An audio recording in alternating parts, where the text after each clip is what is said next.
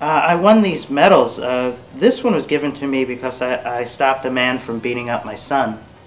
They gave me that one. This one I got for being lactose intolerant, which is nice that they gave me that.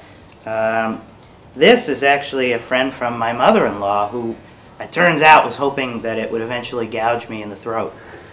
And this whistle is because I have low blood sugar, and I need to, sometimes I forget to eat, I have to run out and blow this whistle to get people out of my way so that I could go to eat and like an animal on the floor.